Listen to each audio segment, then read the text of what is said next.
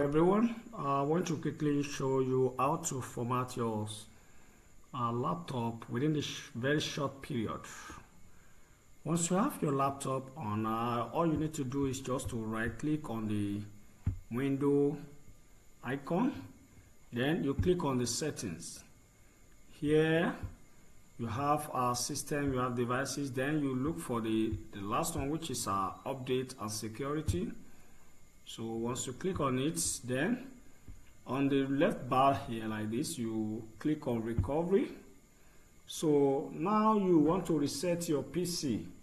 You want to reset your system within a short period of time. So what you need to do is just to click on get started. Here you have two options. The first option is keep my files, while the second option is remove everything. If you don't have any valuable files on your system, you can choose remove everything. But if you have some important files on your system that you don't want to be deleted, you can choose keep my files. Now choosing keep my files, it will take you to another stage where you have two options as well. You have cloud downloads and you have local restore.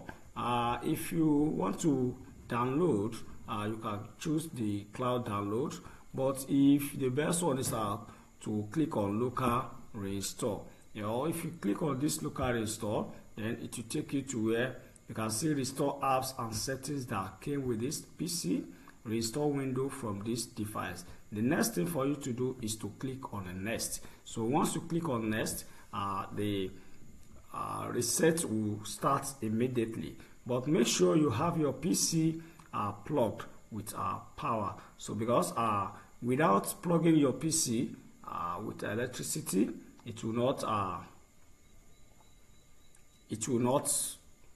continue from where it stops here.